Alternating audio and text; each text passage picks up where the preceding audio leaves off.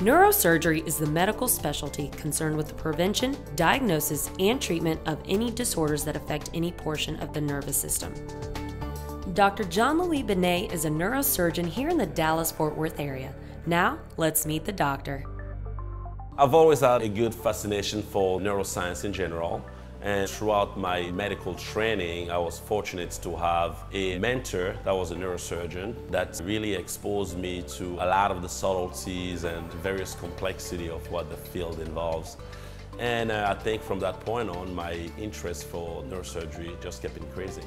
In general, one needs to always make sure they do the right thing to begin with. And what tends to be very difficult in our field is always making sure we find what is exactly causing the problem.